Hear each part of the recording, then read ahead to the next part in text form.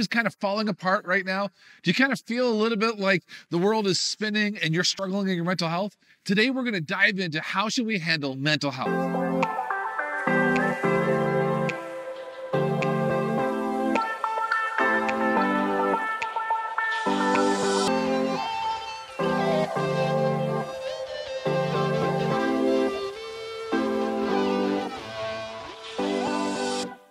When I was young, my parents used to collect plates. Now, how boring of a hobby is that? They used to collect these plates that would have like pictures of mountains and different stuff like that on it. And my dad actually inherited a plate from his mom and his great grandparents. And this plate meant a lot to him. Well, when my brother and I were playing around one day, he actually broke the plate. And in freaking out, he grabbed the plate and he was able to put it all back together. And his solution was he glued the back of the plate using carpenter's glue. And about this thick of carpenter's glue, just put it all back together. But he was able to put it back on the shelf. And when he had it on the shelf, the front of the plate looked perfect. You couldn't tell that there was any issues on it at all. But on the back, there was this much glue. And my parents didn't even notice that that was real, that it was broken. For several years, we were able to hold up that kind of account. Now, the reality is most of us are kind of like that. Well, we can look really good on the outside, but if you were to just turn us over or look inside, you can see that we're literally falling apart and we feel like we're being held together with the wrong glue and that everything can come unraveling in a moment. According to psychiatrists Frank and Paul Meir, the majority of Americans suffer from a serious clinical depression at some point in their lives. Most people just never get help. They just kind of feel like they can fight the battle on their own.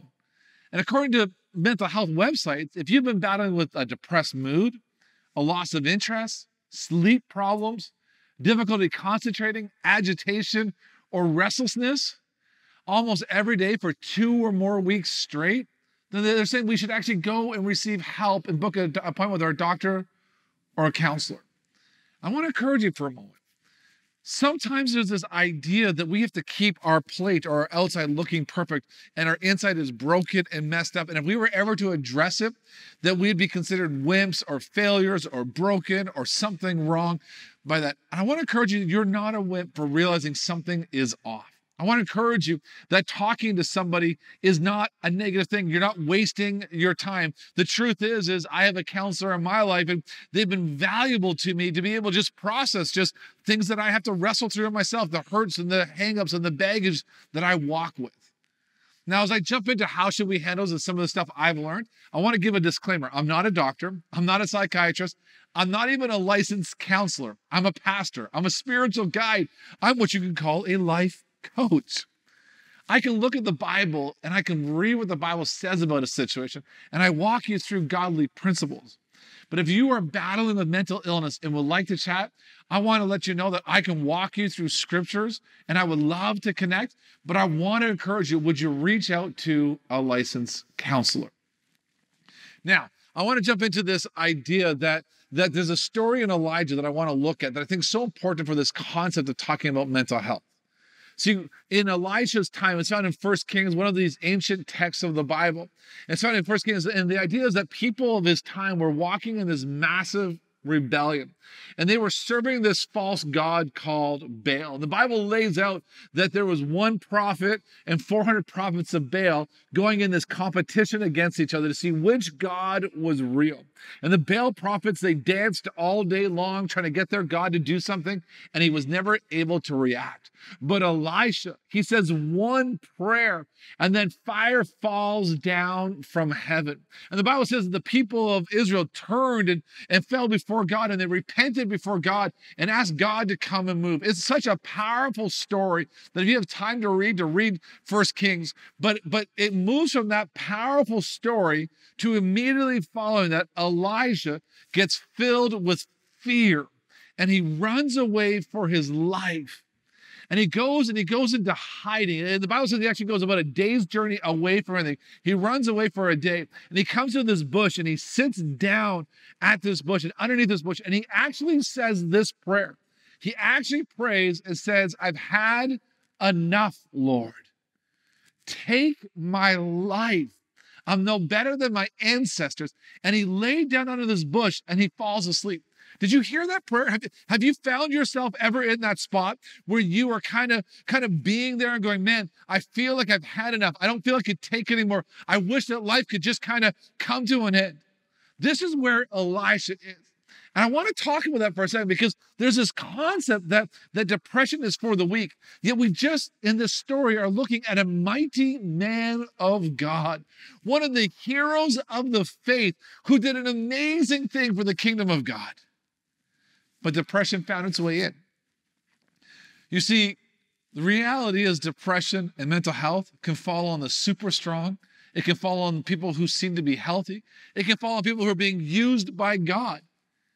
There's no difference between all the, it can fall on any of us. So I want to encourage you today that depression doesn't, if you're struggling with depression or mental health, it doesn't mean you're weak. It doesn't mean that if you know somebody's struggling with that they're weak. The truth is, it just means that something's going on and something's off. If we continue in the story in 1 Kings chapter 19, it says that as Elijah fell asleep, an angel came and sat down with him and said, "Get up and eat, for the journey is too much for you." And so Elijah, he got up and he ate and he drank and he was strengthened by the food. And then he went on a journey for 40 days until he came to a mountain of God, Mount Horeb. There's two things that hit me in this. One was this, is that the angel told him to get up, eat, and drink. I want to encourage you, and this is so important. Eating and sleeping is so important to our mental health. How well we eat really does make a difference. I know it's so tempting, especially right now, if you are living anywhere in where our broadcast location is, in Ontario, where you're struggling with another lockdown. The truth is it's so tempting to eat another bag of Cheez-Its, right? It's so tempting to get up and go to the couch and just constantly be going back and forth from the kitchen fridge to the couch all day long. Like, there's so much temptation and boredom just to eat and not eat anything good. But can I tell you that there's so much dialect report between how we eat, how we sleep, and how our mental health actually works. The second thing that stood out to me is it says, hey, the angel says, get up from where you are and go on a journey. I want to encourage you. We have to be so careful with our thoughts that we don't camp in places we were never intended to camp. We got to be careful that we don't sit up and go, man, this is what I'm thinking, and I'm getting lost in this thought and spending so much time in this thought. Reality is we got to move on from some thoughts. We got to declare them to be, you know what, I've exhausted and wasted too much time thinking about this situation, wrestling through this, playing this game over and over in my mind. We can't set up camp where we were never intended to stay. The other thing that hit me is that he travels for 40 days and 40 nights till he gets to the Mount of Horeb. This is the mountain of God. This is the spot where Moses received the 10 commandments. This is a mighty mountain. And what's happening here is God is bringing him back to a place of worship, back to a place in the presence of God. And I've learned in my mental health that not only do I have to eat right and drink right and sleep right, not only do I have to not camp on thoughts that I was never intended to camp on, but I also have to come back to God. I have to come back and spend time with Jesus.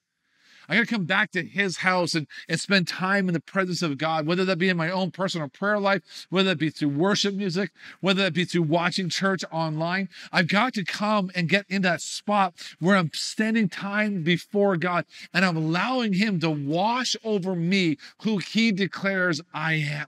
Instead of me sitting and trying and figuring it out, I actually have to come and say, God, I need you. These thoughts can't leave me. This mental health, I'm struggling. It feels like I'm walking through mud. It feels like things aren't working. But God, I need you to come in. So I eat right. I sleep right. I don't camp on thoughts. And I have to come before God and I worship him. And when I'm worshiping him, I tell him what's going on. It's so important in our lives to make sure we're talking about our struggles and not just building them up and building them up and building them up. I used to do this illustration where I take a garbage bag and I would keep filling it with junk and walk around with it. And then I just keep putting more junk into it until at some point that garbage bag was so full, it would split and the garbage would come pouring out. When we choose not to talk about our struggles and the things that we're wrestling through, we end up just shoving it back into a garbage bag until it becomes so full that it's going to overflow and a wave of emotions and situations are going to come. So we need to talk. I want to encourage you to talk to God. Talk to God. You can't offend him, and he's not surprised at what you're saying, and he understands your feelings. I want to encourage you to talk to a loved one, someone who cares about you and loves you and believes in you and stands with you. I want to encourage you to talk to a medical professional, whether it be a medical doctor or whether it be a licensed counselor or whether it be a pastor. I want to encourage you, would you talk to someone? By talking, you're actually giving room for healing to enter into your life. So in closing, I want to encourage you. Mental health is real. And it's okay to not be okay. We get that. There's just seasons and times where we're not okay. It's just not okay to stay there. We believe in you enough to say you're more important than staying stuck. And so let's do what we can to walk in freedom. Let's do what we can to eat right, to sleep right, to drink right. Let's do what we can to not camp on thoughts.